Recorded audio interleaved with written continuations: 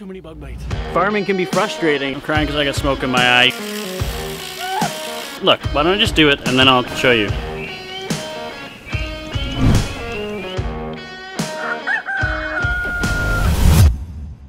Today I'm working in the garden. Actually, it's late in the day. Did a lot more today, but I want to show you the garden. I didn't show you that I actually tilled it, but I borrowed a neighbor's tiller, tilled it a little bit, but the grass was so deep, I'm having to hoe it as well. So I'm out here in what used to be my grandmother's garden and trying to get some work done so we can plant stuff because it's so hot, hence the no shirt, and whew, it's time to plant. So I got to get stuff ready.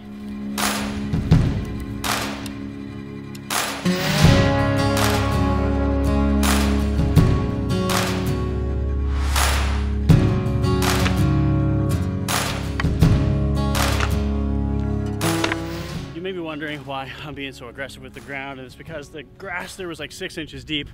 It was super grown over, so I'm trying to get all the grass roots out and then sieve off the good, which I'm gonna get right now. Sieve off the good dirt, get the grass out, and then use the dirt back on top of the garden.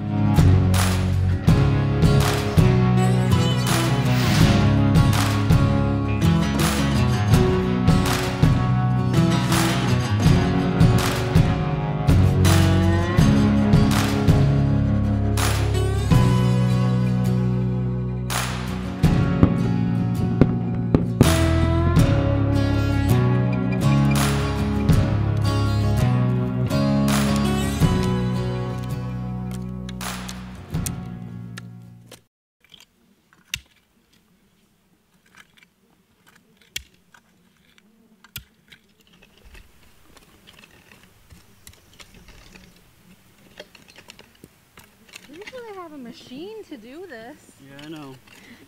I can't afford a machine to do this right now.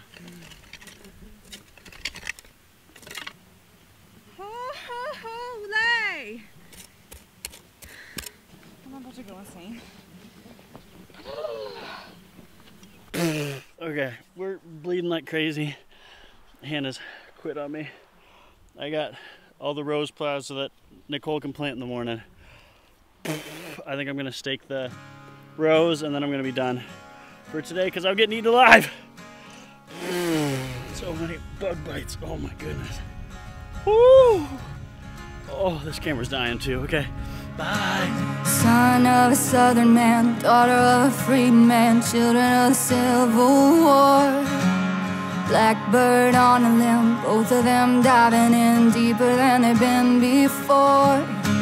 Unfortunately, all I had the next day was my GoPro, but we did manage to get most of the garden planted. Oh, down a red dirt path, covering their tracks, strangers in the light of day.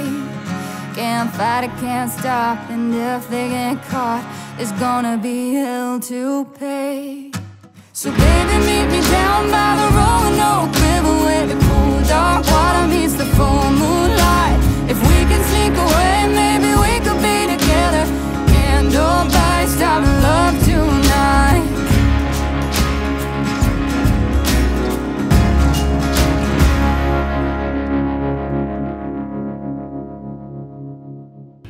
Chickens are such curious animals. They like to follow me everywhere.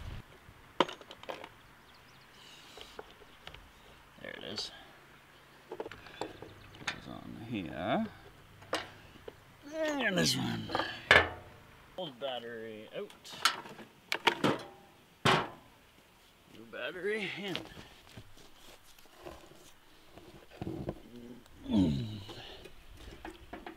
Browser in.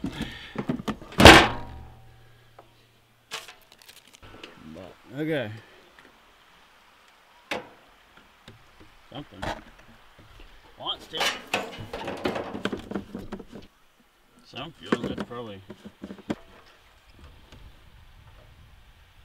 Oh, it definitely needs oil. She's trying. Should be good. So I don't know. Here, let's tinker with it. I'll tinker with it and see what I can find out. I'm no mechanic by any sort of imagination, but I should be able to figure that out.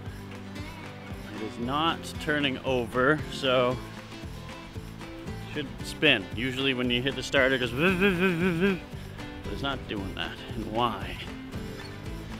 Why? You're not supposed to be in the house. Get, come on, let's go. Out. So I grabbed the voltmeter. I'm gonna see if it's actually reading 12 volts. If it's not reading 12 volts and the battery's not fully charged, which I'd be surprised coming straight from the store, but I don't think that's the issue, but it's a possibility that it doesn't have enough power to turn over the engine.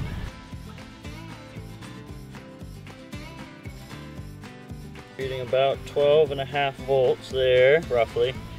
So it should be charged, so... Although the battery seemed charged, maybe it didn't have enough amps or something to turn over the engine, so I decided to go get the wheeler, which has a stronger battery, to see if I could boost it.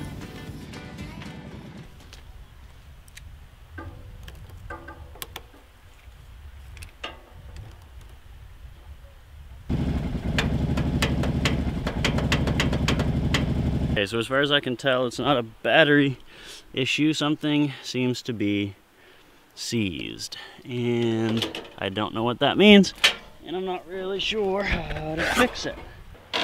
Oh, it's giving me a tick. So the tick would be the solenoid trying to make contact, but then there's no power going to the engine.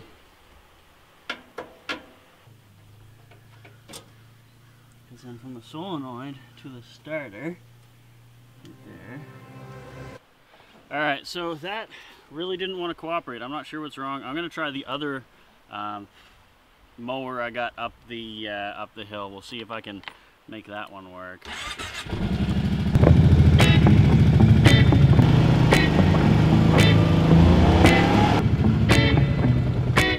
So out of frustration, because I was frustrated, I stopped filming, and then I went inside, had something to eat, thought that might help, and then came back outside to see if I can't get my push mower to work, which it wasn't working. I was using my starter fluid, or starter spray, whatever, quick start, and then wasn't starting, and then took the carb apart, cleaned it a little bit. Here, let's jump in. For those of you who aren't necessarily mechanically inclined, let's talk about small engines.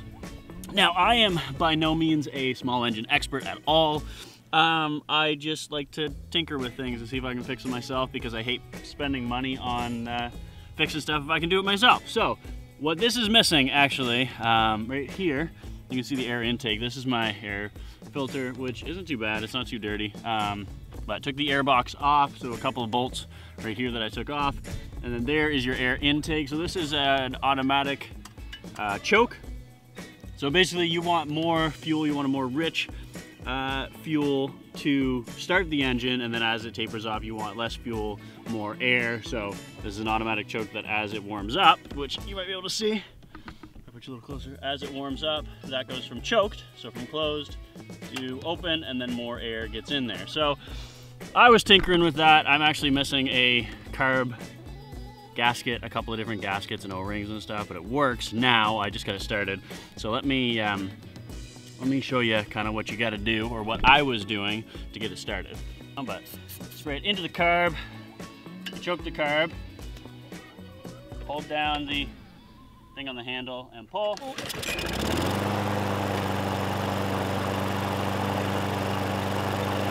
it runs!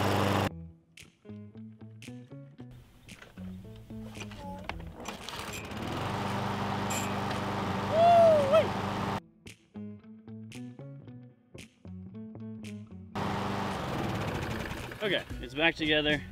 I'm just gonna real quick lower this up. I had it up as high as it would go, so I'm gonna lower it down a little bit and then go into the side field, probably over by the garden too. So we'll just we'll have some fun. Maybe I'll strap on a GoPro and do some walking about.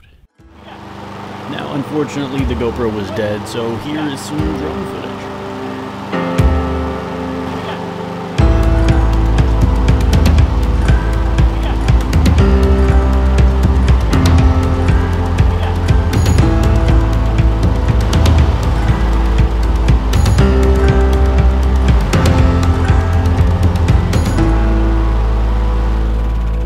Hey, thanks for watching, and if you haven't already, I'd love for you to like, subscribe, and even hit the little bell icon so you can get notified when I upload a new video.